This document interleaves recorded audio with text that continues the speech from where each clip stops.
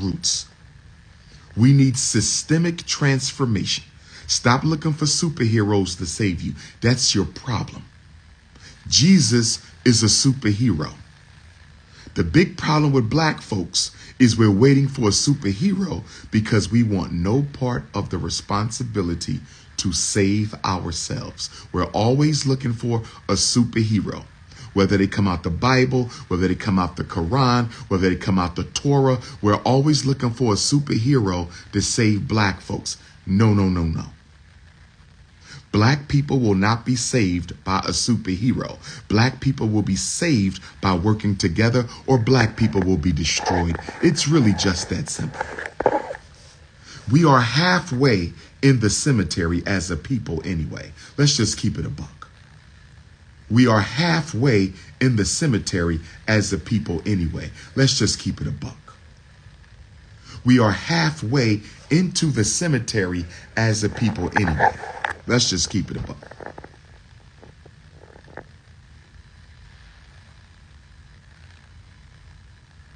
You wanted to assimilate into white America, and that's exactly what you got. Full assimilation. They have assimilated you so much that you don't even matter anymore. That's what you get for wanting to be an assimilationist. You're not an integrationist. Dr. King was an integrationist. Medgar Evers was an integrationist. Integrationists fight for access to resources and opportunities. We don't fight for access for resources and opportunities. Integrationists have courage. They fight for a share of the American dream. Al Sharpton doesn't fight for a share of the American dream. You're not an integrationist. I can respect an integrationist. You are an assimilationist. Let me in.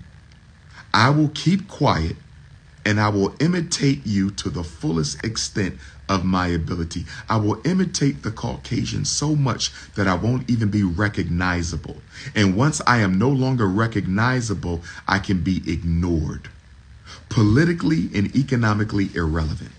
So the only thing left for them to do to a politically and economically irrelevant group of people, the only thing left to do to an economically and politically irrelevant group of people, extermination. But they're not going to do it themselves. They're going to let the immigrants do it. The immigrants are going to declare war on black America in the next 10 years. I feel sorry for those of you who don't live in black communities. The black ghetto you ran away from, with all the gang banging and murders, might be the safest place in America. The black ghetto that you couldn't wait to get out of because of the poverty and the stress might be the safest place in black America. I feel sorry for you black bourgeoisies. I feel sorry for you black bourgeoisies. I feel sorry for you black bourgeoisies, because once the war against black America starts, you will not be safe. You will not be safe. You spent all your money and all your time running away from black people. What you gonna do? Being the only black family in that all-white neighborhood when they declare war against African people. The purge is real. The purge is already happening. They simply haven't turned up the intensity yet. They cooking us nice and slow right now. They just got us on a nice little warm. They warming us up right now. You're being warmed up. Wait till they start boiling that water. Wait until they tossed your ass in that oven. They just getting us warmed up right now. And I'm telling you right now, all the serious black people need to get together and start organizing. We can't save everybody. We can't save everybody. All the serious black people need to get organized and get together. We need to get armed. We need to get our food together. We need to have an escape plan. We need to figure out what cities are the best grounds to fight on. Where are we going to make a stand? Where are the best cities to make a stand. And they will be your blackest cities and your blackest states. The places black people don't like, your Memphis, Tennessee, that needs to be a stand your ground city. Detroit needs to be a stand your ground city. Gary, Indiana needs to be a stand your ground city. I don't know about Chicago. Y'all been gentrified too heavily. I don't know about Chicago, but Gary, Indiana should be a stand your ground city. Jackson, Mississippi should be a stand your ground city.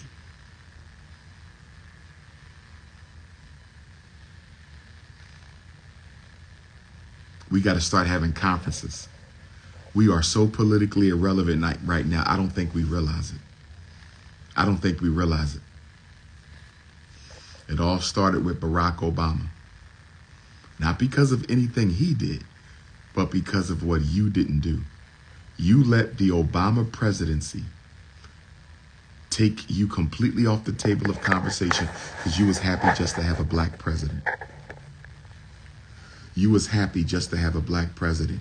New Orleans, I don't know, because they'll just blow up the levees again, New Orleans. New Orleans, you have to go to Mississippi. New Orleans, you got to get to Jackson or somewhere. They'll just blow the levees up.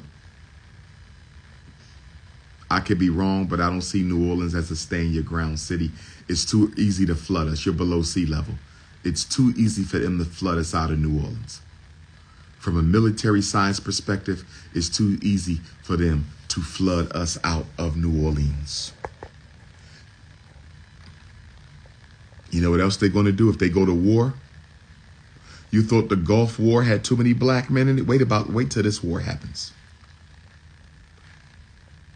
When they do the military draft, they're going to try to send every black man they can overseas. If they start the military draft, they're going to try to send every black man they can overseas.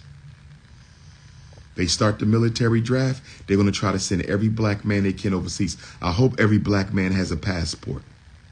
Brothers, get your passport. When they start recruiting, disappear into Africa.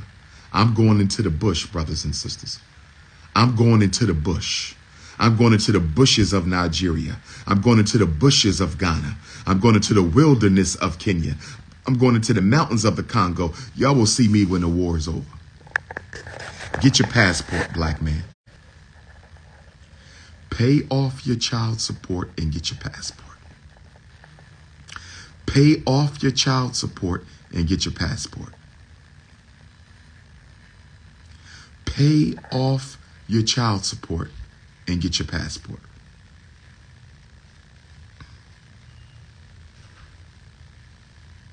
We better start growing our own food. We better start growing our own food. Let me say this. If there's anybody watching this who's interested in coming to FDMG this summer, we got about 9 weeks of summer left. If there's anybody watching this who is a gardener and a farmer, I would like you to come to FDMG this summer and get our community garden started this summer. Who wants to come help us out? We cannot afford to pay you. This is volunteerism, but we have some grassland around the school. I need you to help us choose where the community garden should be, and I want you to help us plant some crops ASAP. ASAP. Where my gardeners at? Where my farmers at? Where my gardeners at? Where my farmers at? Come to FDMG, because FDMG is going to have to be an emergency shelter for Black America. I'm just going to keep it real. FDMG is going to have to be an emergency shelter for Black America. Wilmington, Delaware will be a stand your ground city. It's predominantly black anyway. Wilmington, Delaware will be a stand your ground city. If you live in Delaware, New Jersey, Pennsylvania, Maryland, or anywhere else in America, if you know how to grow food, please get in touch with me. I want to start our community garden this summer. Who coming out? Who coming out? I want to take a whole week and start planting all around FDMG. Who's coming out? Who's coming out? Let's start growing crops on campus right now. Let's start growing crops on campus right now. If you serious, text my phone. We're going to have a Zoom and then we're going to get busy.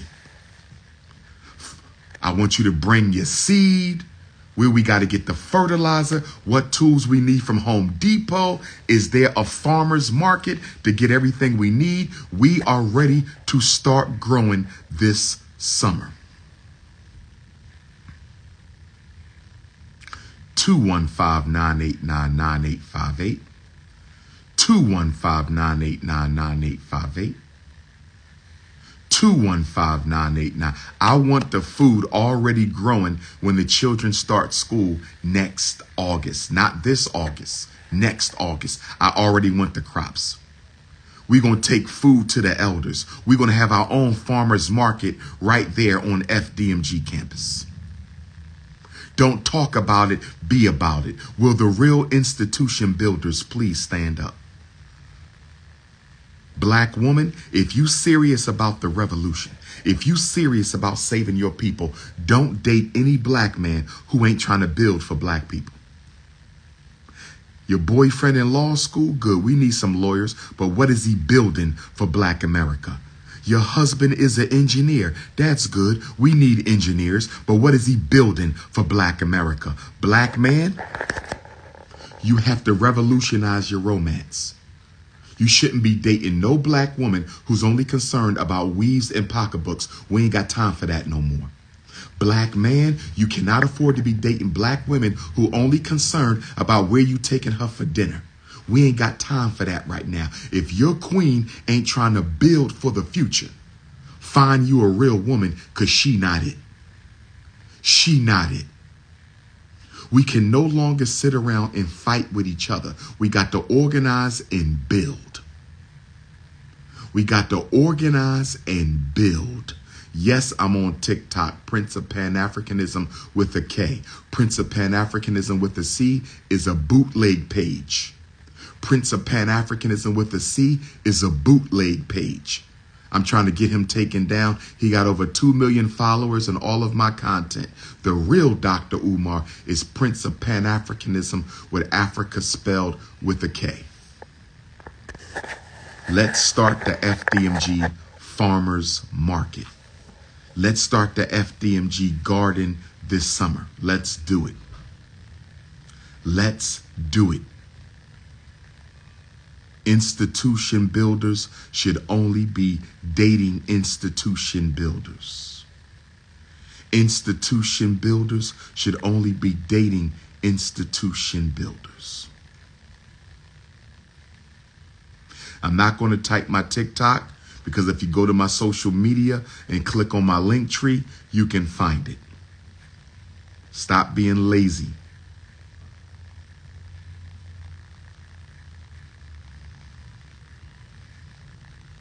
Congressional Black Caucus is real quiet. Congressional Black Caucus is real quiet. Al Sharpton is real quiet. The black church is real quiet. They have nothing for you, and they know the Democrats don't either. They have nothing for you, and they know the Democrats don't either. They have nothing for you, and they know the Democrats don't either.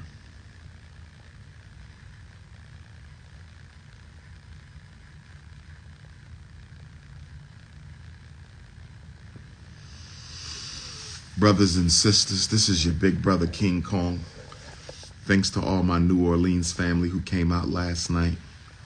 We're trying to finish up this school. We're going to try to finish painting this weekend as much as we can. If you want to help us paint Saturday and Sunday, you need to donate to the school and text me a screenshot. If you want to help us paint Saturday and Sunday, Saturday or Sunday, 11 to 7, Wilmington, Delaware, come on out. Bring the children if they're old enough to paint. We're going to try to paint and then do them floors. Once we paint and do them floors, we ready for the inspection. Once we paint and do them floors, we ready for the inspection, brothers and sisters. Don't talk about it, be about it. Will the real institution builders please stand up? I'm in New Orleans. I'm in New Orleans. Yes, you have to donate to come help paint. You donate the Louis Vuitton, I don't hear no complaints. You donate the Gucci, I don't hear no complaints. You donate the Nike, I don't hear no complaints. That's what's wrong with you Americanized Negroes. You don't have a problem. Oh, you ain't got no time for that. You ain't got no money. That's why we're going to go around snatching melanin. All summer long, I'm snatching melanin. I'm snatching your melanin. You don't want to be African? No problem. Give me your melanin and go join the pink people. You don't want to be African? No problem. Give me your melanin and go join the pink people.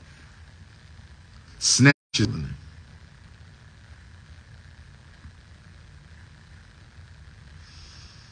If you donate $5, you're not coming to paint, because to me, that's not a respectable donation. I'm not going to tell you how much to donate. But if you're donating $5, we don't need you on paint day.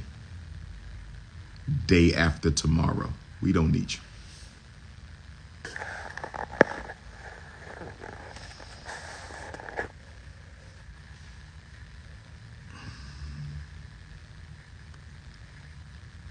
Now, the queens told me not to shave my beard off. The Ifa Tunde queendom.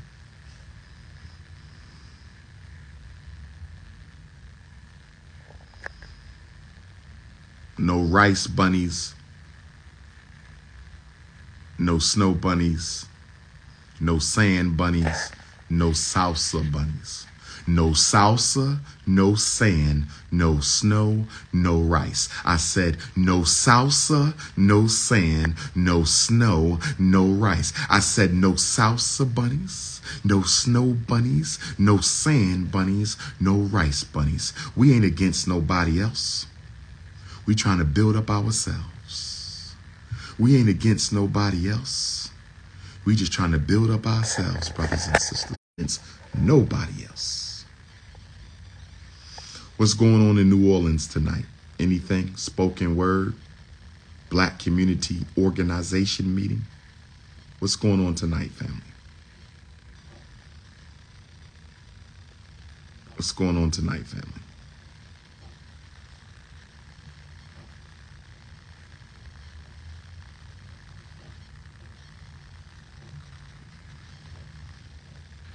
No, if they will reject all advances from Negropeans. If the snow bunnies care about the future of Black America, reject all thirsty, low self-esteem Negropean males. That's all. Reject them. Reject them. Send them back to their community. That's all you got to do.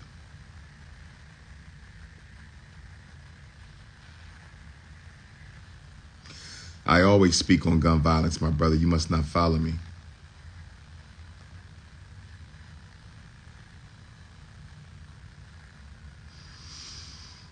So as far as the Caucasian couple that was caught enslaving their 5 Black foster children, as far as the Caucasian couple that was caught enslaving their 5 Black foster children, we can't complain because we won't adopt our own children.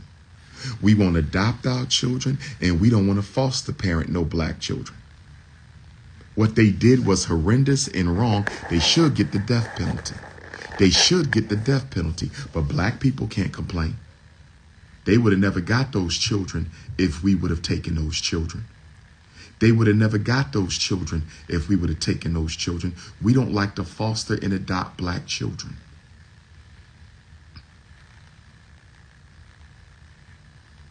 We don't like to foster and adopt Black children. Why do you think all the celebrities went to Haiti during the Haiti earthquake getting those Black kids? They go to Ethiopia getting those Black kids. They go to South America getting those Black kids. You know why? Because there's a thin line between being a child and being a slave. There's a thin line between being a child and being a slave. And the reason they like to adopt international black children instead of American black children is those children don't know their rights. Those children never going to say, take me back home. Those children are never going to say, take me back home. Those children are never going to call the police. Those children don't know how to dial 911. Those children don't know their rights. So they want Haitian black kids. They want Ethiopian black kids. They want Congolese black kids. They want Brazilian black kids because they don't know their rights. And they never going to ask to go home. They're never going to ask to go home. Ethiopia doesn't have the infrastructure to track down her foster children. Congo doesn't have the infrastructure to track down her foster children. Brazil isn't going to search out its black foster children. That's why they love getting African children from other countries and continents, because there's no oversight, there's no supervision, there's no investigation.